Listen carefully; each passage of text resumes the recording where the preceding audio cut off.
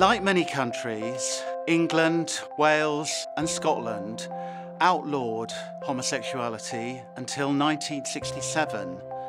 But since then, there have been a lot of great developments for the LGBTQ+ community. And Pride Month is very much a celebration of those developments. In 1972, the first Pride March was held in England, attended by a few hundred people. Now it's an annual event attended by millions. In 2013, gay marriage was legalised in the UK, same-sex marriage.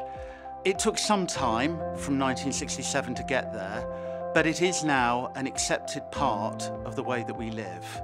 And don't forget that there were one or two famous English gay icons, many of whom you will know. Oscar Wilde, Alan Turing, and perhaps more up to date, Elton John.